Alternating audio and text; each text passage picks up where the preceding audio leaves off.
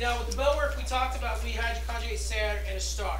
Okay, and that's what we're going to be talking about today is the differences between ser and estar and when they're going to be used. Now, really the only way they're actually similar is in their translation. What do they both mean? If we translate them to English, they both mean to be.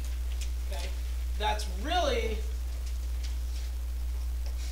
one of the only similarities they have is in that translation, because in Spanish they are two different words. And we know that because you can't really use them interchangeably.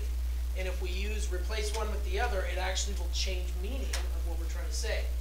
So the first thing we're going to do is remind ourselves of the conjugations, and then we're going to talk about how they're going to be used properly. Okay?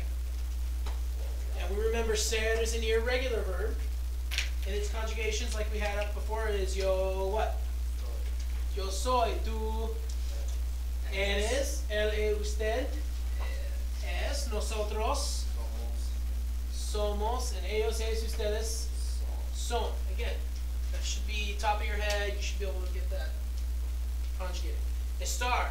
Okay, what's the yo form? Yo estoy, tú estás, él, ella, usted está, nosotros estamos, and ellos, ellas, ustedes están. All right. Very different. Now, there's two general words to use to kind of indicate when ser is used and when estar is used.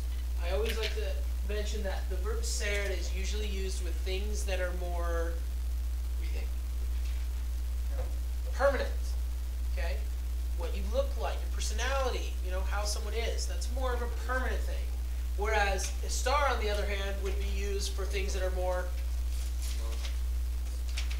the opposite of permanent? Temporary. Emotions, how you're feeling at the time, even locations, where I'm at here versus there. Now, to go over the different, the specific uses of it, there is an acronym that I found online. So this wasn't mine. Does anybody know what it was? I used it last year. Be happy. Okay. Oh. For ser is the acronym poop. Yeah. And I added the D in there because that kind of, but it's really poop. All right, now that seems okay. Yeah, someone else came up with this, believe it or not. All right, the first P, or one of the P's, is what? What does ser describe? Personality. Okay, él es simpático. He is nice. Okay, personality. One of the O's represents what?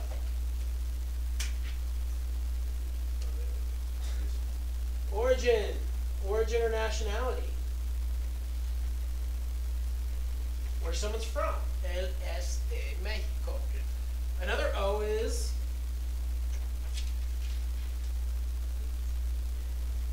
occupation, what someone does. Ellos son policías. They're police officers. The other P is what? It has an F sound.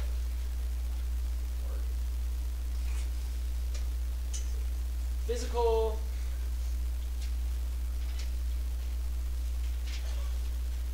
characteristics, what someone looks like. Okay? Tú eres alto. Right? Then the D right here is date and time. Well, that's a Yeah. Sorry. English letters aren't very good. Alright, date and time.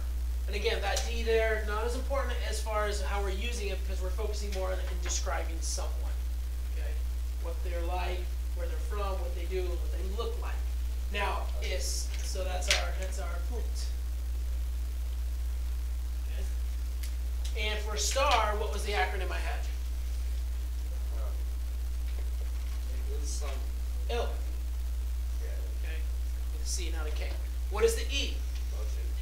wait, so the P-O-O-P is for ser, For ser. and then ELC is for estar. Exactly. Okay. So the E is emotion or feeling. Okay. What's the L? Location. And the C is condition. Okay, what is condition?